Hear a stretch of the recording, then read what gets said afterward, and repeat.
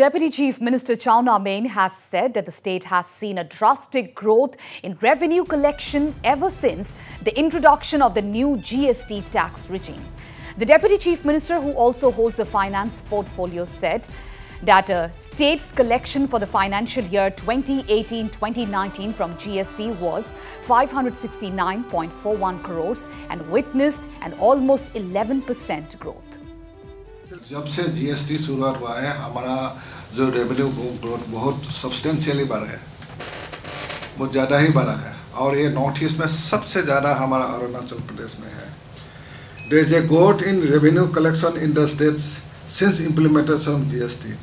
The collection for the financial year 2018-19 from GST was 569.41 crore.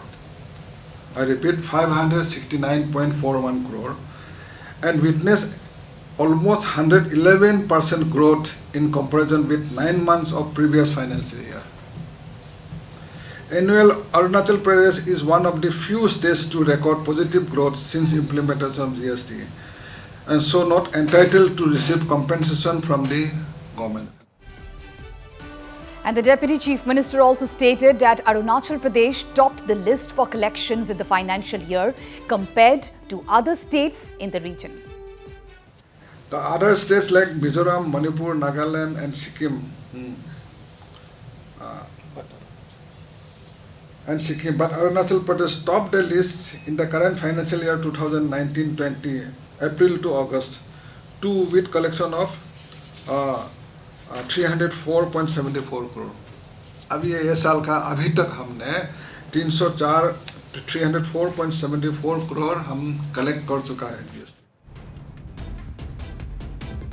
And Chowna Mein also lauded the new economic and tax reforms that were announced recently by the Prime Minister and Finance Minister and hoped that more investments and industries would come to the state in near future.